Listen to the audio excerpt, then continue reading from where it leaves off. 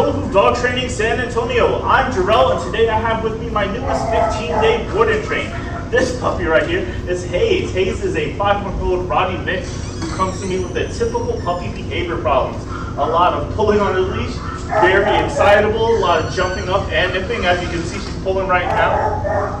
As per usual, I'm gonna go down a list of commands and see what Haze knows and doesn't know.